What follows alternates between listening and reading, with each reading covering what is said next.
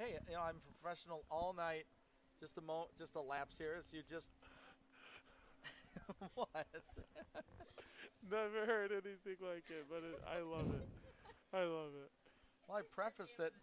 It is. That's right. Yeah, I've been So talking into a we microphone all day. we give Just you some leeway tonight. I don't think there's really anything else we can pick out of this game. But I mean, maybe one thing could be the penalty kill.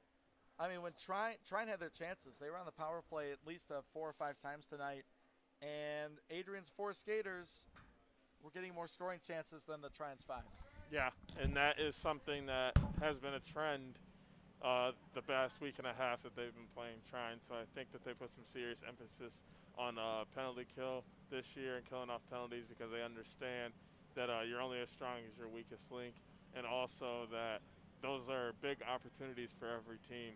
So the more that you can prevent squads from scoring on the power play, it'll be better for you in the long run.